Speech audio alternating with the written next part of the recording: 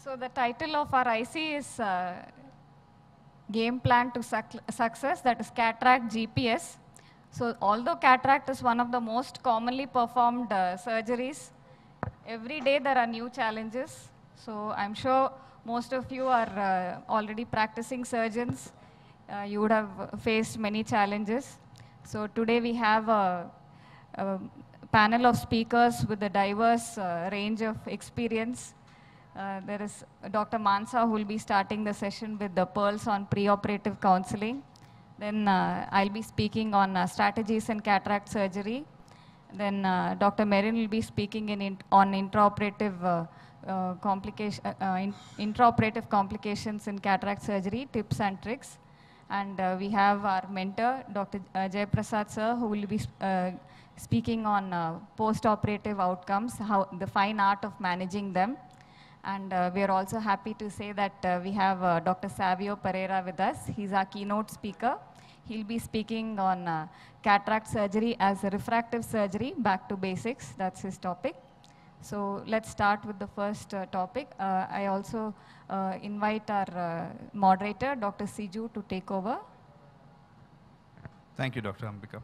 Yeah, so the first topic is pearls in pre-op counseling, and it is presented by Dr. Mansa Srikumar.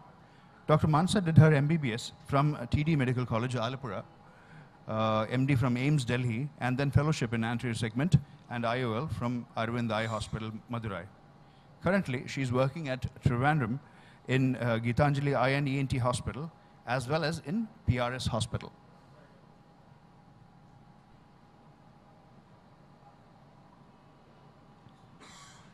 Good afternoon, respected faculty and delegates. Let me thank you all for coming and a warm welcome. So thank you, sir, for the kind introduction. So as you can see on the screen, today my topic is pre-operative counseling in cataract surgery.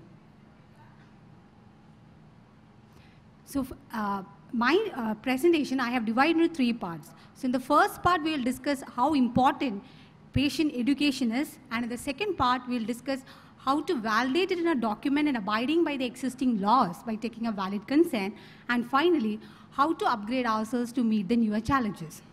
So fear of the unknown is the biggest fear of all. So a good, an educated patient, he can make informed health decisions, and we can lower surprises and ease him with the anxiety. So hence the importance of patient education, and we should tailor it according to the patient. So we don't have a one-size-fits-all concept. So now, we have to build a trusting relationship with our patients, and this is especially important when the patient is demanding, like emotionally active, with unrealistic expectations. So we can follow these pearls. So first is partnership. That is, we talk in a way so that they feel like we are a team, like I need us to work on this together. Then second, and the most important, is empathy. That is, we can make them understand that we understand their situation, that is feeling with the person. So having empathy is not necessarily the same as endorsing their belief. So the patient might not be able to join us on a cognitive level, but we can find, they'll be able to find common grounds with us elsewhere. Now, acknowledgement and apology. So it's important that we acknowledge if the patient is dissatisfied with a particular treatment outcome, and apologize if we are running behind schedule or we are late for some reason. It's okay. Respect their decision. Like, respect their decision even if it is not like accepting our advice. Now, legitimate their emotions and give adequate support when necessary. So you can ask your counselor to do this, like take the patient step by step through all this process so that it makes it easy for him to understand and go through this. And I'm not elaborating on them. And do we really spend enough time in our clinical practice for patient education? If not, there are reasons more than one for us to do so. Rising litigations and false information all around, and moral reasons, like we are respecting the patient's autonomy to make a decision, and ethical reasons. And this is especially important in patients who have, who are likely to have poor visual outcomes, and in those patients who have demanding visual requirements, be it in their career or in their hobby. So the Ethics and Medical Regulation Board of the National Medical Commission in the draft regulation 2022 has stressed on the importance of consent. So any procedure requires a consent, and no procedure can be trivialized, like not even a yak capsulotomy can be done without a consent. And any violation in this level is treated as level 4, that is a suspension of license to practice from 3 months to 3 years. So this is not a procedural formality, this is a legal requirement. And there are some essential principles that is to be followed while taking a consent. So one, it is to be taken before the procedure, and any consent taken during the course of the surgery or the procedure is unacceptable. And it is to be taken from the patient himself, and witness consents are legally more dependable.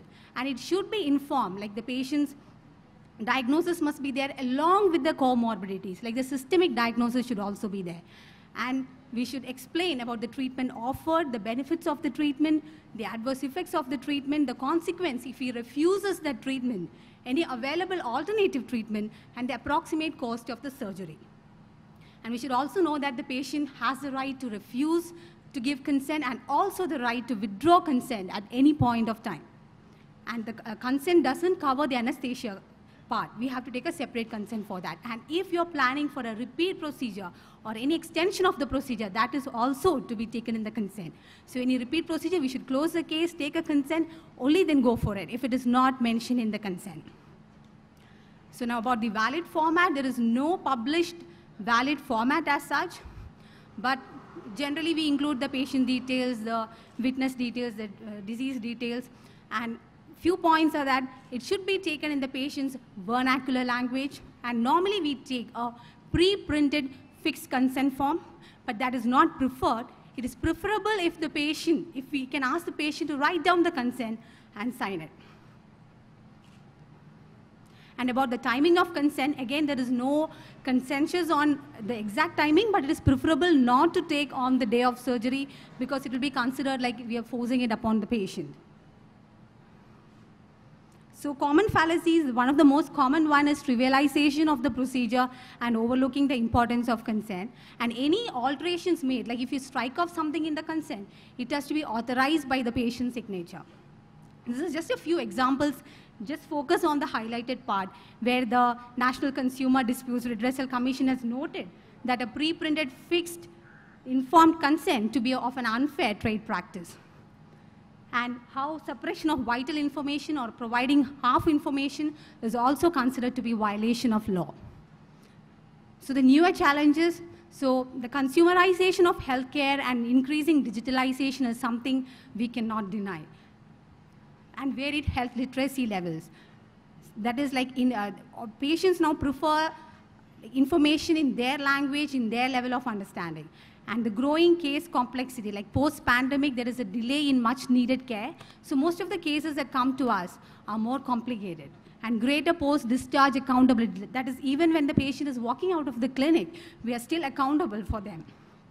But we have newer age solutions, like wider digital front doors. Like previously, there was a time when patients used to search for generalized information on platforms like Google and YouTube. But now they prefer specific tailored information from their trusted treating doctor right to their device of choice. So some might be preferring it in their iPad, some want it in their phone.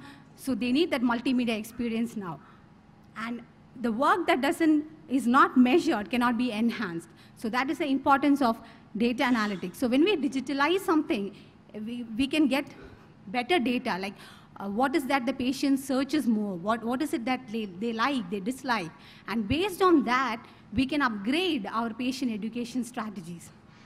And there are many healthcare practices worldwide which provide patient education videos to them right at the point where they take an online consultation. That is even before they walk into our clinic. And finally, a word about video consent. This can surpass many of the flaws of the informed written consent. So, but the disadvantage is that there might be cultural barriers. They might not be willing to come in front of the camera and reveal about their illnesses. But the advantage is that the body language is very clear, so it doesn't look like we force it upon them. So actually in organ transplantation surgeries, video consent is a must. So this is like the new thing. So basically the take-home pointers are follow the pearls to build relationship with your patients. Do not overlook the importance of a valid consent and upgrading ourselves to be future ready. Thank you. Thank you, Dr. Mansa. Especially in this era of litigations, and especially when many of our centers are getting accredited by NABH and JCI, these points are very important. Yeah, so thank you. Next, we have our chairperson, Dr. AMBIKA Shetty. She will be talking about strategies for cataract surgery. Dr. AMBIKA completed her MBBS from Sri Devaraj URS Medical College, Kolar, MS from Minto Ophthalmic Hospital, Bangalore, and a long-term fellowship in phaco and refractive surgery from Netradama Eye Hospital, Bangalore. She established the eye department, retina clinic, and operation theatre at Gitanjali Eye and ENT Hospital, Trivandrum. Over to you, Dr. AMBIKA.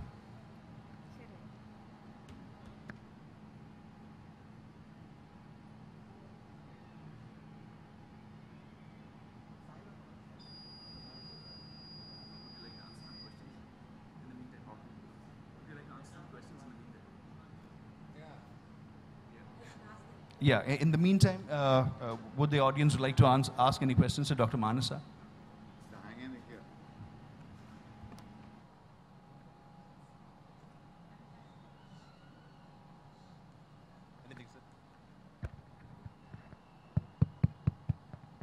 So, if you look at 10 years back, 15 years back, there was always the surgeon taking responsibility for any of the complications that is happening. But these days, from that frame of mind, I have changed a situation where I tell the patient every other complication. I'll tell you the example of a judge who came for surgery. He was a cardiac, of course, and he was from the consumer court judge, actually. He came for cataract surgery, and then suddenly, at the end of the consultation, surgery planned, decided. As he was going out, he asked, "Where a kuഴപ്പമൊന്നും ഇല്ലല്ലോ doctor? പ്രശ്നങ്ങളൊന്നുമില്ല.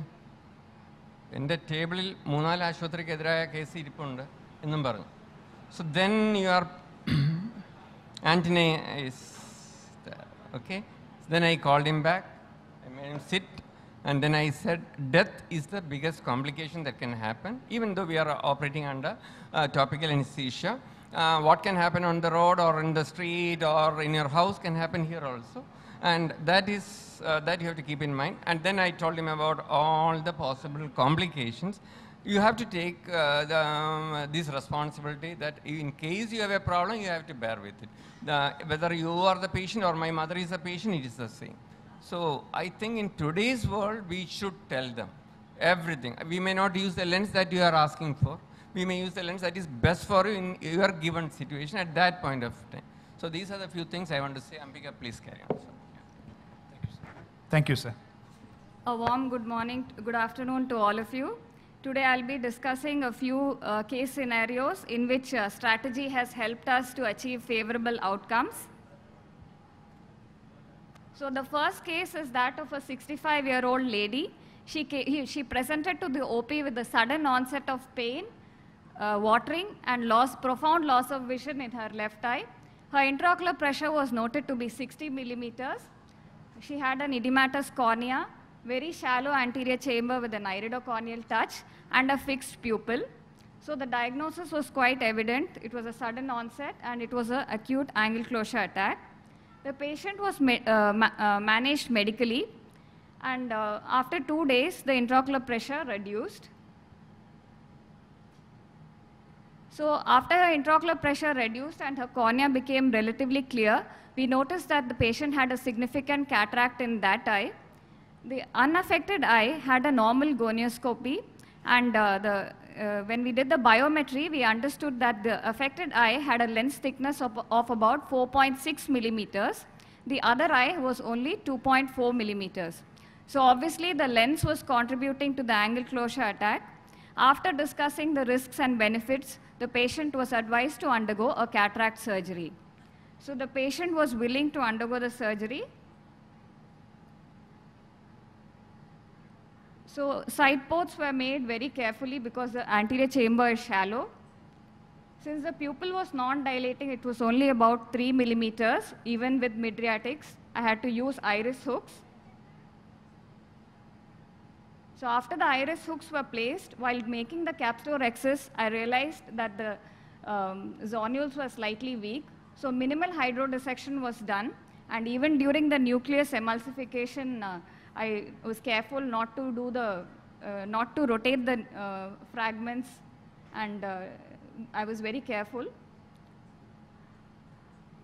So the rest of the surgery was uneventful.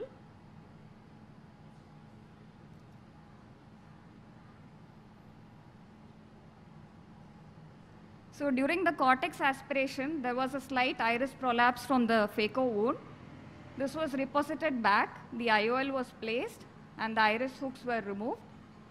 The wound was sutured and the case was completed. So when the patient came for the first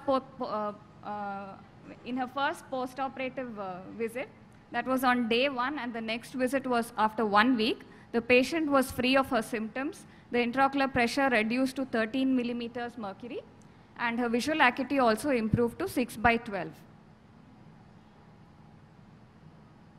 So the strategy adopted in this was, first thing is patient education. Since the patient had a sudden onset of symptoms, she was not really prepared to undergo a surgery. So she was counseled why she needs surgery.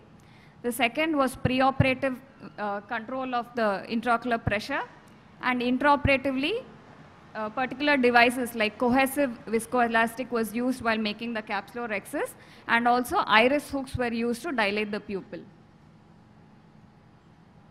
So the next case is that of a 70-year-old.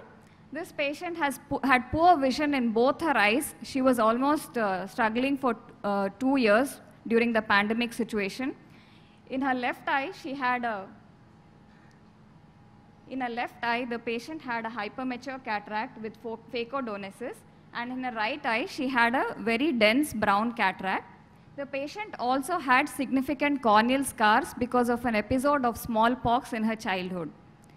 So on biometry, we noticed that this patient had 8 diopters of astigmatism in the IOL plane. So she was not suitable for a regular toric lens. So that's the reason we had to order a customized intraocular lens, toric lens for her. So the advantage of the customized lens is that it need not be rotated. It can just be placed at 0 and 180 degrees.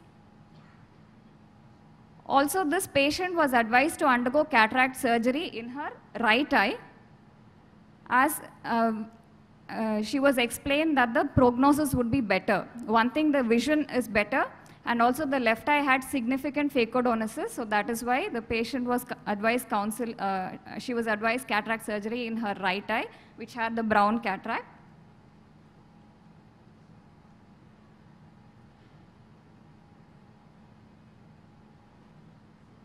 A temporal clear corneal incision was made, a capsulorhexis was done. After hydrodissection and during the phacoemulsification, I noticed that the cornea started becoming hazy. At this point of time, I realized it's not safe to continue and converted to a superior scleral incision. So the nucleus was delivered through a phaco sandwich technique, and the same intraocular lens was placed. Post-operatively, when the patient was examined on the 2nd week, she had a visual acuity of 6/12 unaided. So this patient was quite happy with the visual outcome. So the strategy adopted in this patient was choosing the correct intraocular lens, and intraoperatively, when encountered with a challenging situation, shifted to something that was more comfortable and that would be more safer for the patient in the particular scenario. The next case is that of an intumescent cataract. In intumescent cataracts, because of shallow anterior chamber and increased intralenticular pressure, it's always a challenge to do the capsulorhexis. So that is the most challenging step in a case with intumescent cataract. So here I've used the double rhexis technique. First, a cohesive viscoelastic is injected into the anterior chamber. A puncture is made on the anterior capsule, and the capsulorhexis is made in very small steps by frequent regrasping. A small capsulorhexis, about 3 millimeter in size, is completed, And this once the capsular bag is decompressed, this capsular excess is extended, is enlarged by using micro scissors and micro forceps. So it's always better to use the side ports to manipulate the, it is better to use a side port so that the anterior chamber depth is maintained. The rest of the cataract surgery was uneventful. So the strategy adopted in intumescent cataract is that of using a cohesive viscoelastic, maintaining the anterior chamber depth throughout the surgery, and using a two-stage capsular excess. The next case is that of a small pupil. This patient was on alpha antagonist drugs, and the pupillary dilatation, the maximum pupillary dilatation was around 4 millimeters. So this patient is actually an ideal case for an pupil expansion ring. So in this case, I've used the BHEX ring. BHEX is a flexible device. It is made of polyimide, and it is an innovation by an Indian doctor from Calcutta, Dr. Suven Bhattacharjee. So the advantage of this BHEX is we need not make additional entries into the cornea. It can be inserted and removed through the clear corneal incision itself. It's quite easy to learn this technique. The only thing extra that we need to invest on is our micro forceps. So micro forceps is used to grasp the flanges, and alternate flanges are tucked in behind the iris. Once all the flanges are in place, the rest of the cataract surgery can go on as like a regular case. There is one step which we need to be careful, that is while injecting the intraocular lens. There is a possibility that sometimes the trailing haptic gets engaged in the ring. So it's always important to be careful while injecting the trailing haptic and ensure that it doesn't get engaged in the ring. So post-operatively, you can see that the pupil has maintained a fairly good contour. So the strategy adopted is to assess preoperatively what is the maximum pupillary dilatation using the appropriate device in a particular situation, and also understanding what is your skill set and using that skill set to the best possible outcome. So to summarize, I would say that it is important to do a detailed workup, educate the patient about the risks and benefits, do a combined decision making with the patient, prepare an OT list keeping in mind vulnerable patients and also challenging situations should be kept in mind, and use appropriate intraocular devices. Intraocular lenses should be customized for patients, and senior staff should be posted for challenging cases. And please ask the help of an anesthetist whenever needed. It will reduce the stress of the surgeon, and also to be flexible in your approach. When you're presented with a Chakravyuham, don't become like Abhimanyu who didn't know the exit strategy. Learn the proper strategy and emerge victorious. Thank you. Thank you for the patient here. Thank you, Dr. Ambika. Thank you. So the key point from this, as you all heard and understood, is have all your strategies ready. Be ready to change them whenever you require them. Thank you. Thank you. Next we have tips and tricks of managing intraoperative surprises, and it is presented by Dr. Marian Paul. Dr. Marian is a well-known cataract and phaco surgeon since 1998. She is currently medical director of Trinity Eye Hospital, Thrissur. She did her MBBS and MS from MGIMS, Sevagram, Vardha. She did her DNB a year later. She has got the first phaco in Kerala from AIOS in cataract and phaco surgery. Over to you, madam. Thank you, Dr. Ambika, for having me here, and a very, very good afternoon to all of you. Thank you all for being here. So when Dr. Ambika told me that, do a presentation, and so she said, ma'am, will you talk on intraoperative surprises? And that is what I prepared. And I think it has worked out well, because I feel that there is a difference. Okay, I'm not visible here, right? Okay. I feel that there is a definite but subtle difference between what are surprises that happen and complications like what Ambika showed us just now, which you are anticipating preoperatively. When something is there preoperatively, you know that, in your mind that like, okay, these are the stuff that can go wrong. These are the complications which are likely to happen, and you prepare for them mentally and with the hardware that you have in your theater. Now, another thing that I'm going to specify here is that my talk would not be for people who have, access to everything at all the times. So we know that, like, when most of the talks are done from major institutions, major hospitals where you have the best equipment and you have the best, supporting equipment as well. But many of us in smaller institutes, in smaller hospitals, especially single owner-owned hospitals, do struggle at times with things, which are not often, used, and so you may not have it in time. So that is something which I'm going to talk about. So like I said, so what are the common problems that you would face in routinely in an intraoperative scenario? So we know that there is a hypermature cataract. It is possible that there may be a Argentinian flag sign. So you are mentally prepared for it. But there are times when a regular looking, innocent looking cataract suddenly misbehaves and the rexus starts going to the periphery. Happens, right? So that is a surprise. You need to have a strategy in mind to tackle that. Similarly, you see a patient with a with a pseudo-exfoliation or a previous history of trauma or one of those syndromes like Marfan's or any of those syndromes. You know in your mind, yes, there's a possibility there is a zonulopathy. Now, the interesting thing about zonulopathy is that a gross subluxation or a dislocation can be easily diagnosed preoperatively. But zonular weakness is actually an intraoperative diagnosis.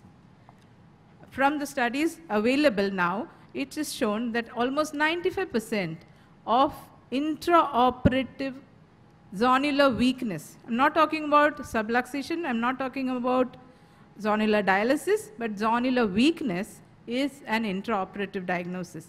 And many, many times we see it we can only diagnose it on the table. Similarly, a patient who is on prostate meds, there can be IFIS, that. But imagine a woman in her, say, 40s who is on some antihypertensives, you have not paid attention to it, can still develop IFIS. Why? Because there are some antihypertensives like labetalol, etc., which, because we don't keep in touch with a lot of what physicians are, prescribing. They can develop IFIS, and it just comes as a bolt from the blue. You're not expecting it. Intraoperative meiosis, again, senile meiosis patients and all, you are like prepared. Yes, it can happen. But there are those cases where, for no reason at all, the pupil goes down. PCR, I think, is always a surprise, except for probably posterior polar cataract. Every time it is a shock. Similarly, IOL damage can't be predicted. So I will take you through a couple of cases.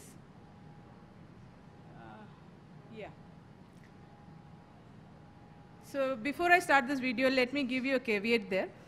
This was a case which I did during the COVID times. So this was a small charitable hospital. There was lot of supply chain issues, and there was a long list, and this seemed to be a very innocuous case, and we started off, it was the last case in the list, and we already had about 3 or 4 cases requiring iris hooks. And when we started off, when we started off, everything looked pretty okay. And I started with the, you can see when I started the rexus, everything looks okay. There's slight meiosis, but nothing that is not manageable. After the hydrodissection, the pupil seems to come down a little bit. But when I'm doing the rotation, the pupil has come down further. And at that point, yes, so when I went in with the phaco probe, the pupil literally like came down it became a very small pupil, and I stopped surgery and asked for iris hooks. And at that point they say, ma'am, they pretended to search and finally said that, ma'am, there are no more iris hooks left for the day. So what now? In such situations, your friend is the viscoelastic. So you repeatedly reform the chamber, stay right in the center. Always master your chops, because even if you do your divide and conquer, in these situations only chop will work. So stay right in the center. Try not to touch the pupillary margins. There is iris prolapse. In those situations, push it back with cohesive viscoelastics so that you get some space in the anterior chamber. Divide it into very, very tiny pieces, always with the chop, and then eat it up individually. So frankly, with a lot of luck as well, I was able to complete that case or manage the nucleus without much trouble. And once the nuclear bits were out, the next step also is quite challenging, because you can't see the extent of how much cortex is there. So it was practically done as a blind procedure using the second instrument to pull back the pupillary margins, removed the cortex, and finally injected the IOL. Once the IOL is in place, we have to retract the iris in 360 degrees to make sure that there is no,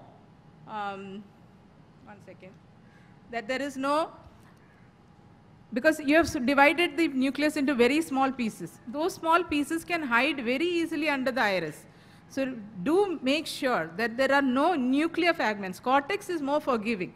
If you leave behind even a small nuclear fragment, this will lead to intractable uveitis. You will have no idea why this uveitis is happening. You'll keep on, wondering. After about, 3-4 episodes of uveitis, you'll find that one piece of nucleus fragment coming into the anterior chamber has happened.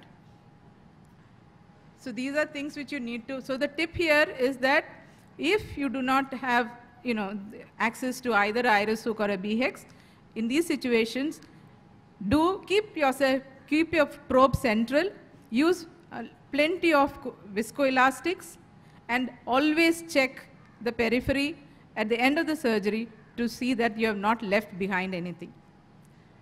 So that was about that case. Our next case, this is that case just finishing up. Next case was a case of rhexis. This was a case, I just started the rhexis and I realized that there's a lot of, you can see those folds on the anterior capsular surface. This is because there is zonular weakness. This was an absolutely, not at all expected. And then you changed from the needle to the utrata forceps, again pressurizing the chamber at all points. But always support the lens with a second instrument so that you are giving sufficient counter traction when you are doing the rhexis. But every time you pull it, you will find that there are folds forming on the anterior capsular surface. Now, in spite of all this, the rhexis has gone now to the periphery, and here I have used the Little's procedure to pull that little last fragment into the center and completed that. So tip here is that stabilize the capsule with a second instrument, and if there is rhexis runaway, use a second Little's procedure. And this was a case where everything looked okay, but after the nucleus management, the bag has crawled in on itself, and there is a zonular dehiscence. So repressurize the chamber with viscoelastic, and at these points, there is no other go but to use a CTR to stabilize the capsular bag, and then we can do the further thing. Now, important thing in this is that because there is cortex left behind in these situations, you may have to do a tornado type of or a hurricane technique for removing the cortex, and always make sure that the open part of the lens, once almost done, of the ring is facing away from the area of dialysis. And the final video is that of iris, haptic braking. You can see that the entire haptic is in the cartridge.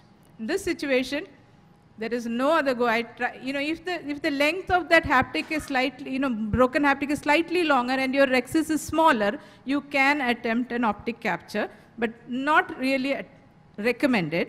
But in this case, I just explanted it because there was no way this lens was going to center. So thank you very much for your kind attention. I hope that was useful. Thank you, madam. Thank you. Yeah, so again, sticking back to that same thing, change your strategy when you encounter surprises. Thank you for all the tips, madam.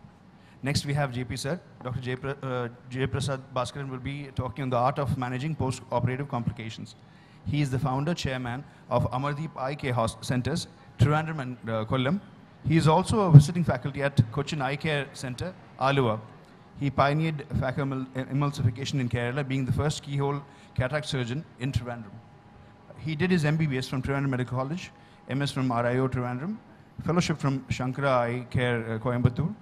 He was awarded phaco and in cataract and phaco in 2015 and for glaucoma in 2020.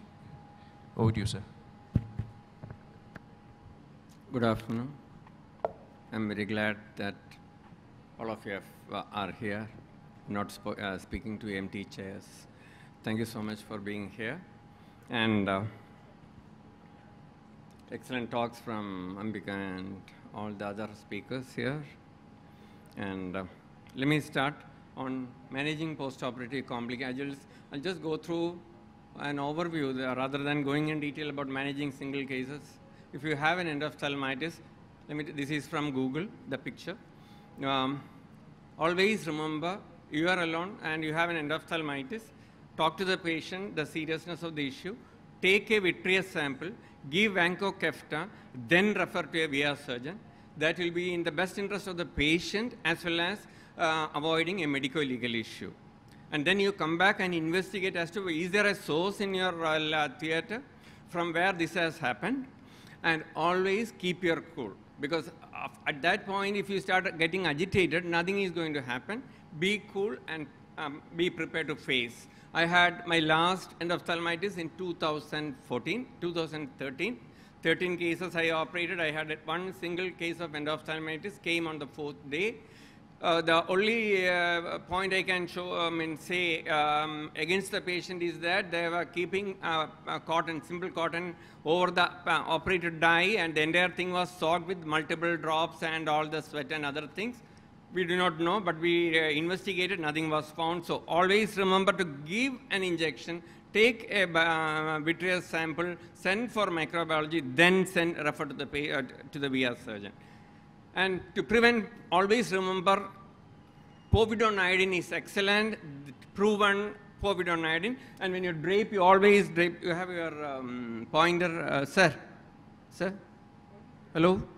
Pointer? Yeah. And drape it well. And from 2014, I have been using Endots moxifloxacin. I have no financial interest, but that is, I never used, which one? This one? The red.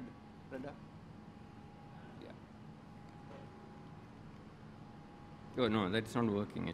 Yeah, so I always give moxifloxacin in all my cases, 0.3 ml of moxifloxacin and 0.7 ml of BSS I add, make it 1 cc, and then I use it to replace the entire BSS inside the bag.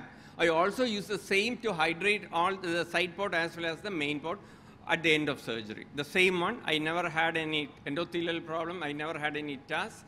All these I have been doing for 9 years now. It is not just a small aliquot of moxifloxacin undiluted into the bag, no.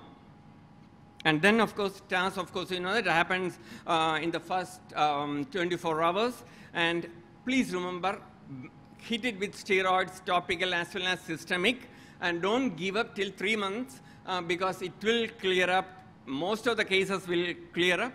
This is once again from Google. It's not, but we do come across many such cases. I had one patient, I remember, an ophthalmologist's mother, Other eye I operated with mature cataract. It was absolutely fine. She was very happy. She said, okay, let us operate the second eye, immature cataract, 6/18 vision.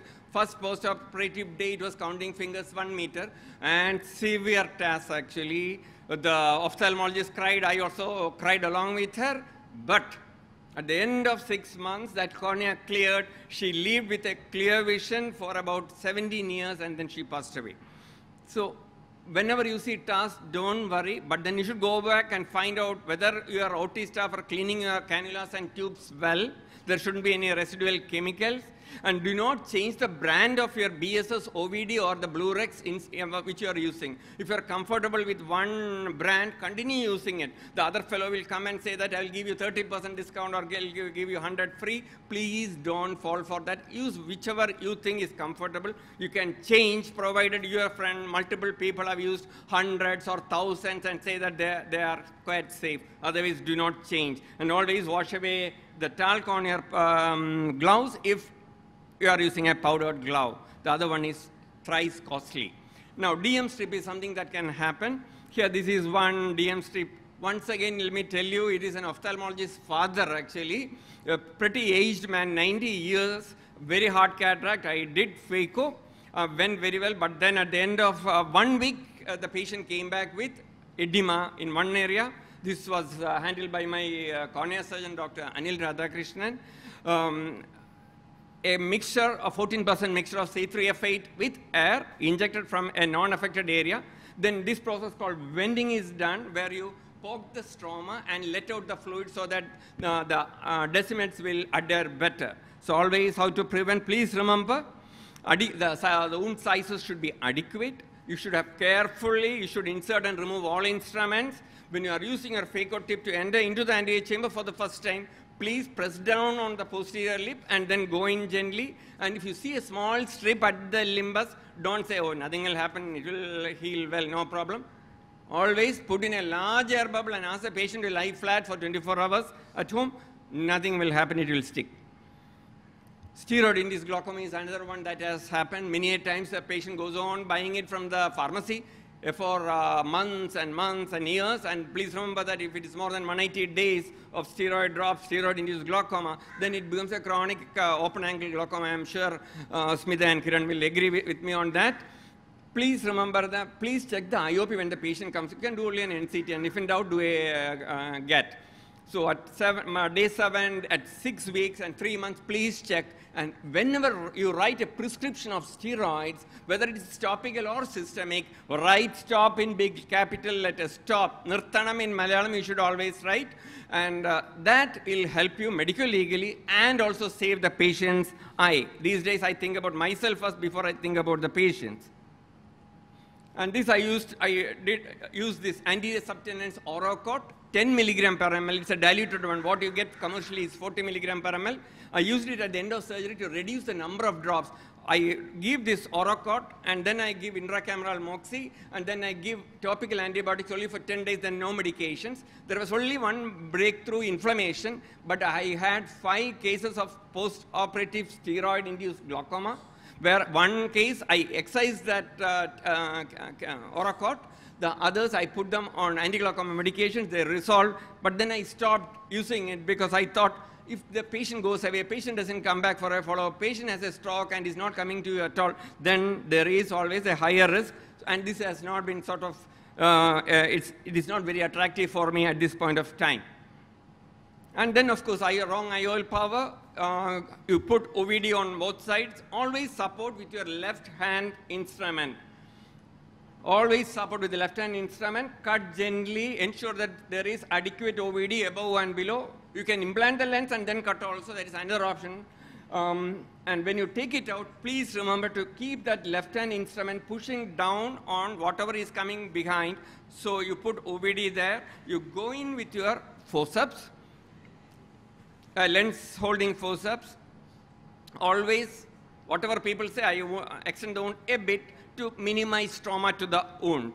And then you go with a lens holding forceps, hold, go with my dialer from the left side, keep pushing on that half of the IOL so that it comes out vertically, it doesn't touch the endothelium at all.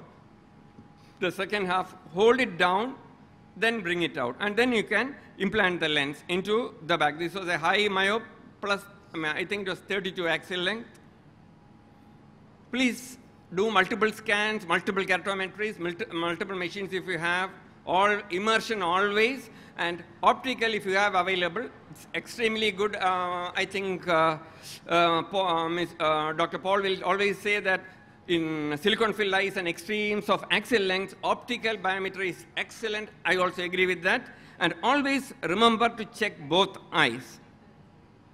When you have delayed degeneration of a lens, this is one patient who was referred to me. So we get an optic capture. You suture it to the iris. The haptics are sutured with 90 Prolene to the iris. And then you do a Sapser knot. Put in a Sapser knot, which is, I think, a very well-standard procedure. And once you tie it to the iris, it stays. You can do the same on the opposite side. So once the haptics are tied to the iris, you push it back, gently nudge it down, and that is the end of the story. This is one patient, unfortunately, another ophthalmologist's mother actually. Very hard cataract, one eye I had already operated, delayed postoperative endophthalmitis. The bag was clean, vitreous was clean, steroids, tapering, once again inflammation. So I did a gonioscopy on this patient. This is a surgical gonioscope actually, which is used for multiple intraoperative procedures.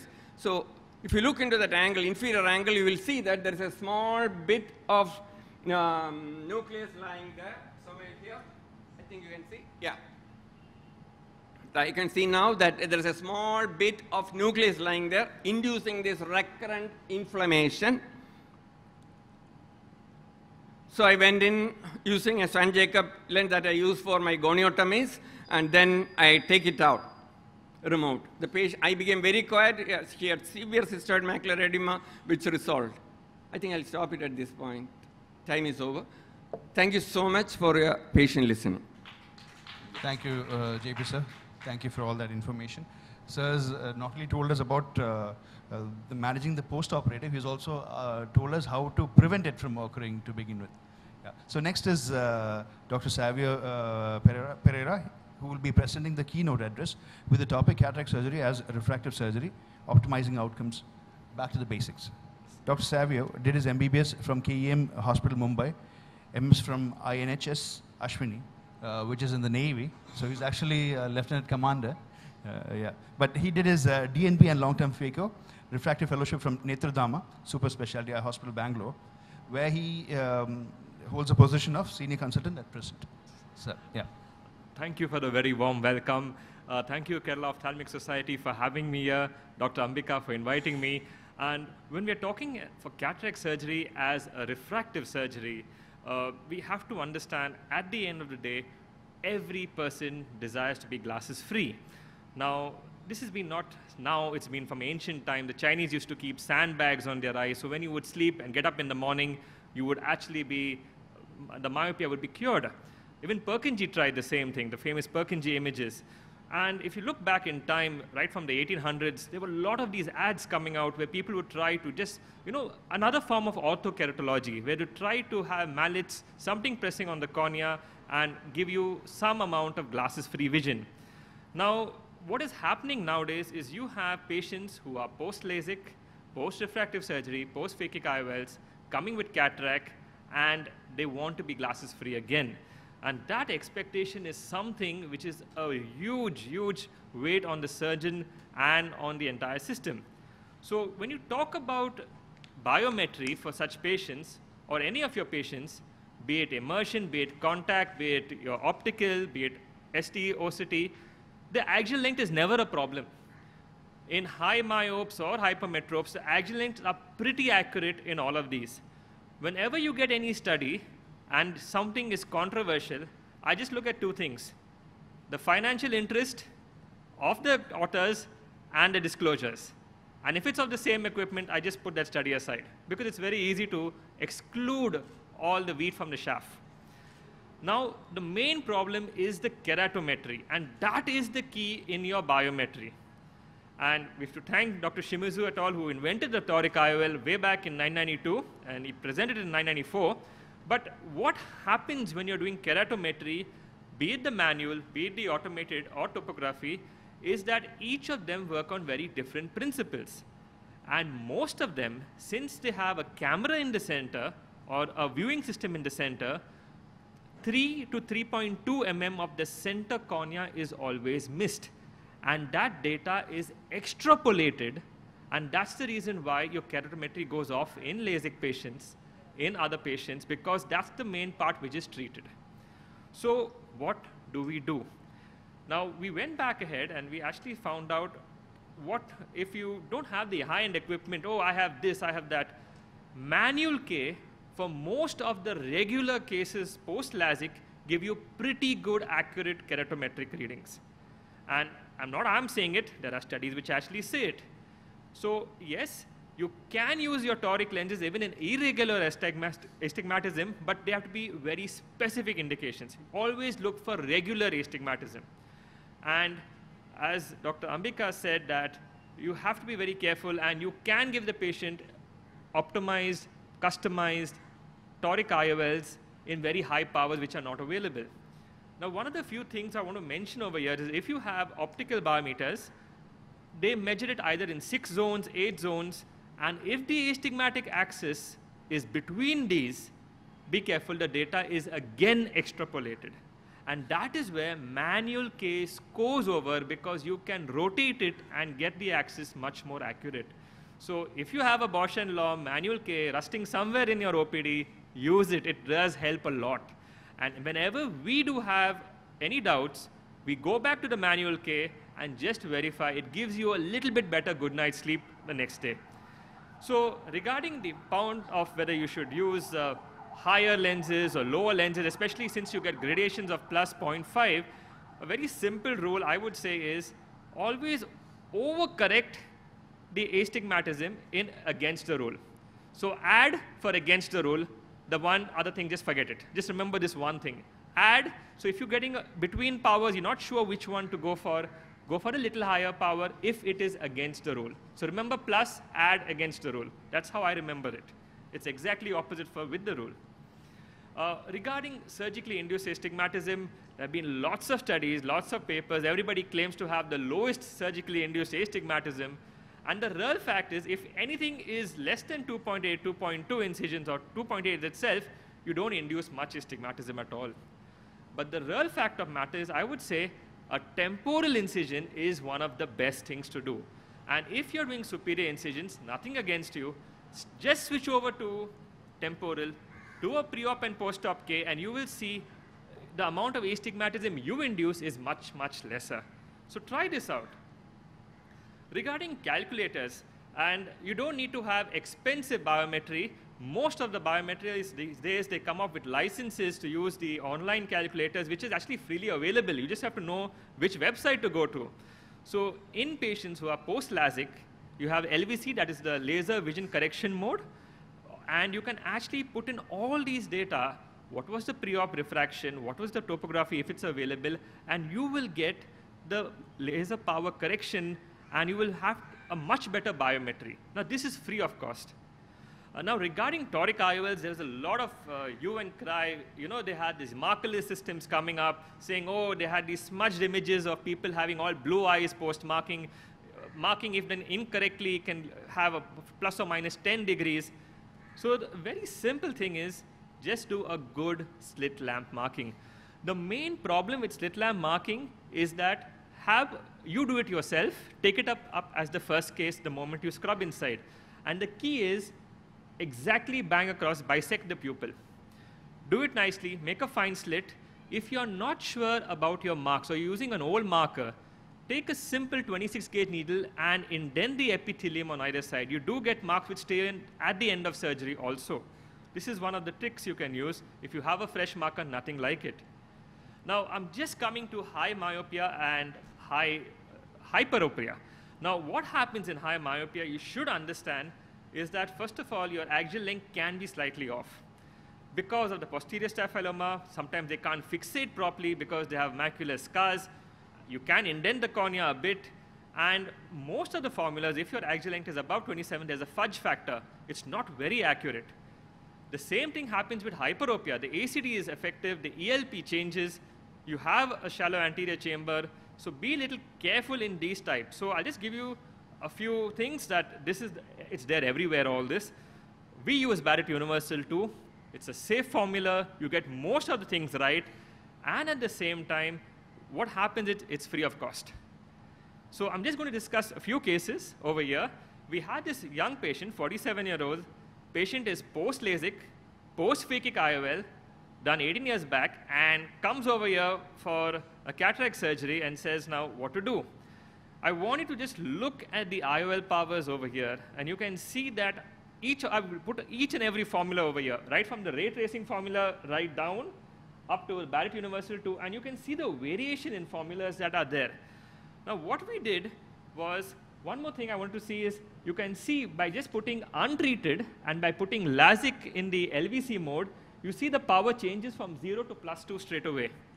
So this is something which I was telling you. If you go to the online and say post-laser vision correction, the extrapolated data changes. And you can see here, 33.27, 33.28, the axial length is not your problem. It's the keratometry that gives you the problem. And that itself changes. The same lenses, 0 to +2. On a word of advice, always, always in all your patients who are highly myopic, target -2 straight away.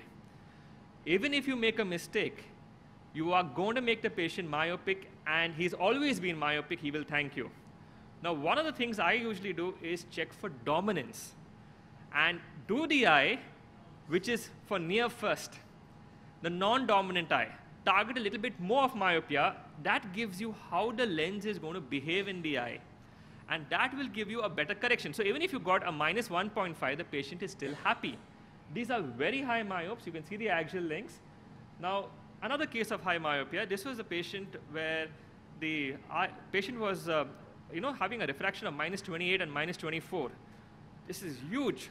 And we couldn't put any, never went for ICL because the ACD was very, very shallow. So we went ahead, and you can see the axial length. You can see everything is done, and the lens selected is -5.5 by the IOL master, but we went ahead and put -3. And this is what I'm telling you. Your target refraction, always go ahead and keep it around -2 diopters more. Or you can just simply go ahead with your target refraction, and instead of keeping it 0 over here, go ahead and keep it -2. This is very easy, and it's putting simple monofocal lenses and trying to make your patient glasses free. We did it for the other eye also, and you can see it's showing -3. We went ahead and put a -1 lens. Go more towards the plus. That is the key. Now, this is one of the shorter eyes which we did. This was actually a young patient, 19-year-old, who had +12, 12.25 and 12.75 in the other eye. Now, when you're talking about refractive lens exchange, I'm almost done. This is my last slide. This was high, and you see the IOL power, +46, +47. These were patients, you can't treat them anyhow, be it ICL, be it LASIK, nothing. Patient had such thick glasses, we went ahead, did a refractive lens exchange, put in a simple monofocal lens. You can see the variations from formulas, from SRKT to Barrett Universal 2, 42 diopters to 46 diopters. So be careful. Do with different formulas, and then you can go in for an average. Tell the patient you will have to still wear glasses. We put in +46, +47 in either eye.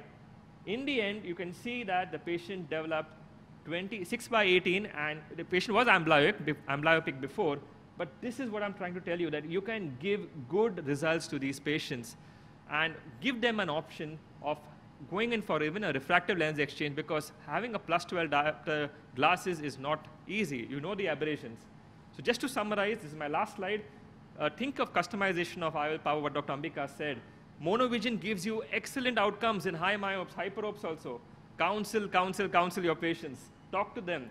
Tell them that there is a margin of error even in the best surgical hands, and also that you need to be prepared to wear glasses. Check refraction, do one eye, plan the other eye, and always under-promise and over-deliver. Thank you very much. Thank you for having me here. Thank you, Dr. Savio. Thank you to all the speakers.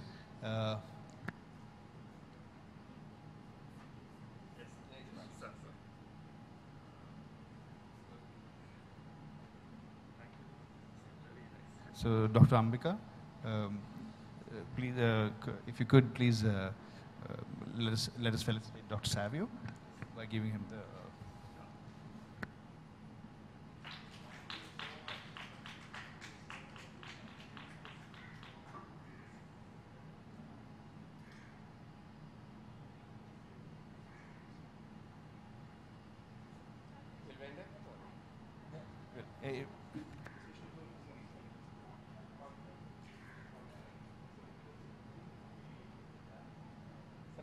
Yeah, if we do have some more time, so we can take questions here.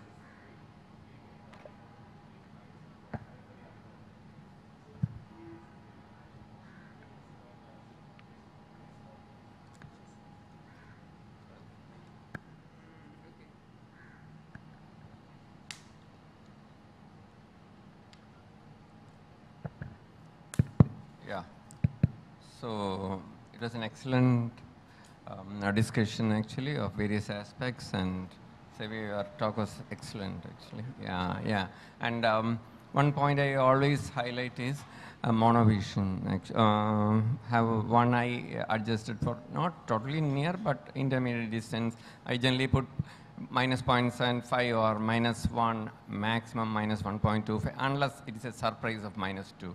Otherwise, it's always the refraction. I always keep one eye on the slightly myopic side, and that really works for most of the patients, except for patients probably who are driving and all who wants to be without glasses while driving, and people who are voracious readers and all. For mobile or laptop or iPad and all, you can still have a mini monovision is good enough to do most of the activities. And that is one thing. And your videos were very good, Ambika. And I feel whenever during surgery you have an iris collapse to the main node, stop, you can put one more hook, get one more hook, sub-incisionally from the sclera, go in and hook that prolapsed iris back and keep it there, so that it will not come again and again, so that you are also worried, the iris gets more traumatized. So that is one tip I want to give. That is one thing I practice whenever I get a similar situation in my hands or in my trainee's hands. We always put in one more hook at that point in time. And when a trainee starts phaco, and you go across and catch the iris multiple times and starts damaging. So once the iris has been caught, then it will have a tendency to come again and again to the phaco tip. And particularly a trainee will always keep it slightly above. They are worried actually whether they'll go and hit the PC. So the catching the iris across is always happening. In your initial cases. So you can put in a simple hook there and keep that iris away. You don't have to put multiple hooks. The pupil is not constricted, but that area, that iris has a tendency, whenever the iris has a tendency to come into your phaco tip, if you put a hook and just keep it there, don't have to really stretch also, because already pupil is mid-dilated or more, so that they can also continue doing. This is one other thing I want to say. And yeah, that's all. Anything? Sir, I have a doubt. Like in my short career, one thing that has troubled me is like the negative dysphotopsia. Patients say, they can see everything looking straight, but the shadow is bothering them. So any tips on that, sir? Yeah. This is one problem that has been there right from the time we started doing phaco and using all these, particularly the square edge lenses and all. So when the patient comes after 1 week or 2 weeks for the second or third visit and say, I am seeing a black shadow, the first thing you should do is you should say with confidence that that will be there, your brain will adapt to it, it will take 6 months. That's all. In 6 months, 90% of them will go away. The patient will slowly, see, when you buy a hard bata shoe, first 15 days it will bite. Then after that, your feet will get used to it. Brain has a very good ability to adapt, actually. So don't go in and manipulate and create unnecessary problems again and again. We have described procedures for negative dysphotopsia. You can go in, do a minimal hydrodissection, get the optic out and get a reverse optic capture. That is supposed to be useful. Second is we now have rings actually, but there was one Delhi doctor who has come out with a ring I think negative photopsia ring, which can be kept in the sulcus, which can also help. But by and large, I feel don't put it into the air head that something serious is happening. Patients will slowly forget that. They have got so many other issues to handle. Thank you. Yeah. What Sir said is absolutely right. And one of the things which I do is I make the patient sit down. I put the trial frame. The trial frame has a very narrow aperture. And the moment you put the trial frame, it goes off. And you tell them, see, your vision is absolutely fine. Make the patient relative to that. Now you can see it. No, I can't see it. Don't worry, that is the incision I made to put the lens inside. It happens to all the patients and it goes off on its own in 3 months. Nothing to worry. This is normal. So reassurance is the key. All those devices that Sir rightly said, they are there. Do you want to actually go and meddle? I would not. You know? But always remember to dilate and do a proper indentation indirect before you decide that this is definitely a native. Thank you so much. Yeah.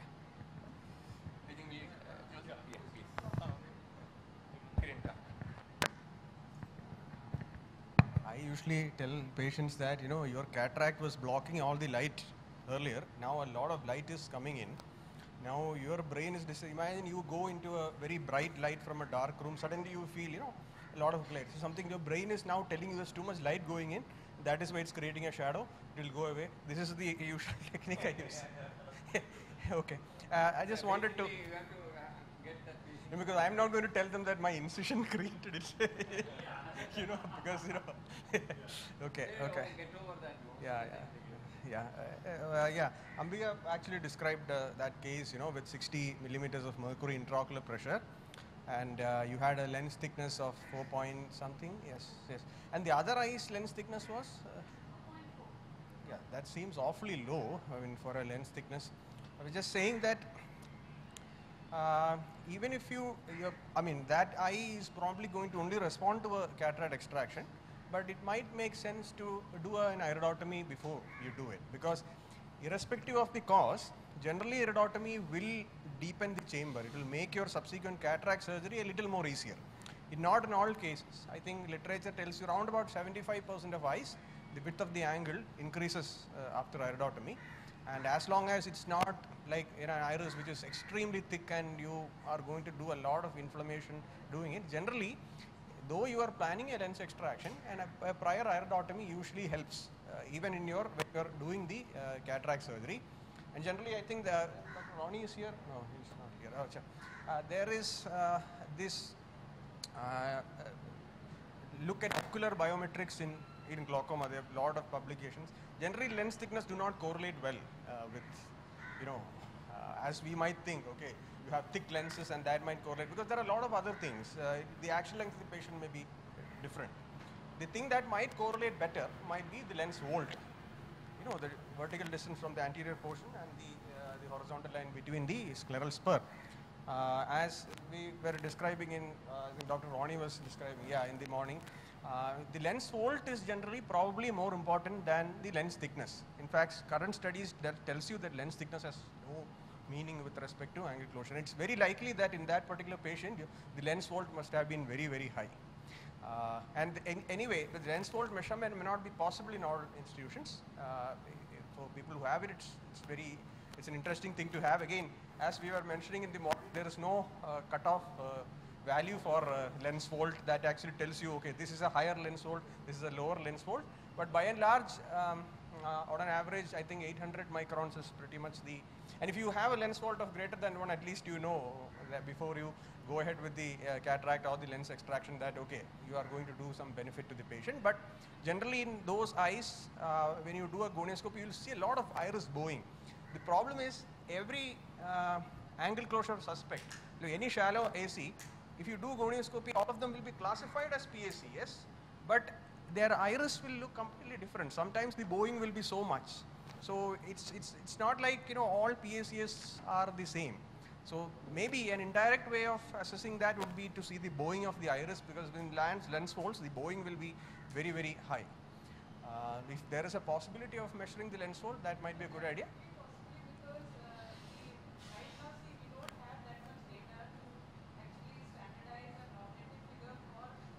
No, we have data. What the problem with that is it's not showing a huge difference between angle closures and open angles and intraocular pressures and correlation.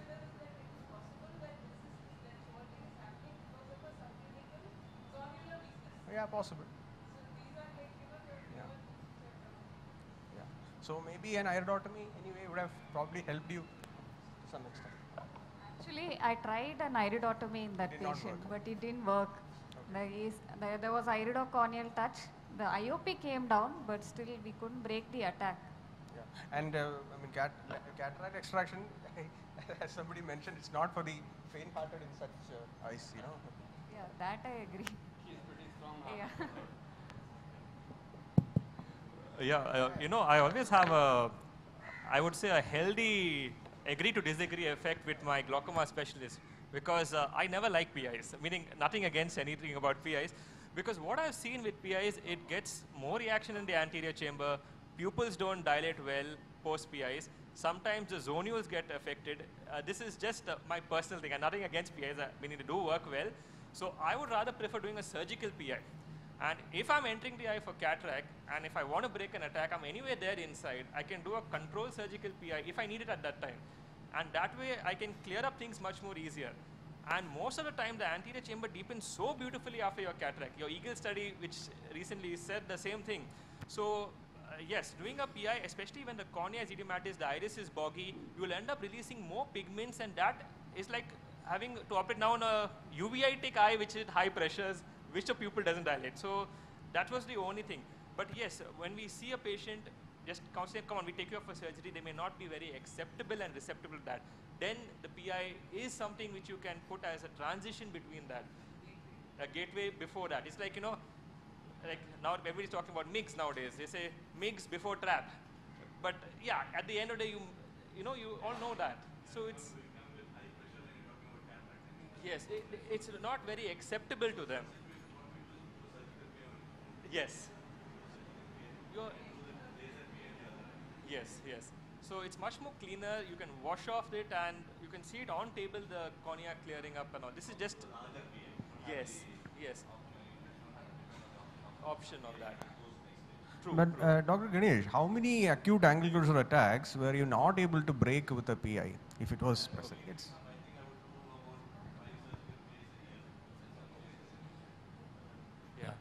that is out of how many acute closures? There will be 5 times that much who have got away with PI.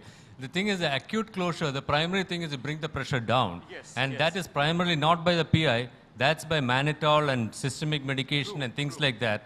And once you get those 3 days down the line and you do a PI, it's a decent normal PI. True, true. I would disagree with going into an angry acute closure attack with any surgical option. Yeah, yeah. It's always, yeah, mannitol first, glycerol, you get Yeah, your things. you have time. You wait for those 2 days. Those 2 days of 50 pressures don't matter. True. After that, it's, you want to do a PI, you want to do a cataract surgery straight off. Yeah. If you're doing a cataract surgery, I do not think a surgical PI is needed. Yes, yes. It's absolutely not needed. You got rid of the... It's the same. And Eagle study, there are enough issues. Yeah. Please don't tell glaucoma specialists Yeah. No. about Eagle study. It's a study that gives you one more reason to do cataract surgery. So it's a cataract surgeon study, not a glaucoma person study. Yeah, it's like this, you know, the indication for doing cataract surgery is lens in the eye. It's like the indication for putting intravital injection is retina in the eye. So it's on a lighter note, but what I'm trying to say is, you're treating the cause by doing a cataract surgery in acute angle closure, because the patient will never develop an acute attack again once you remove that lens out. That is bang on. Yes, with a PI, the PI can get closed and can develop an acute attack anytime later on. But once that is done, the patient will never develop that. I'm talking from a cataract perspective. I know glaucoma people will have to agree, second that. But yeah, that's how optal is. Yeah. Right. We have to conclude the session. Yeah. So thank you all for attending our IC.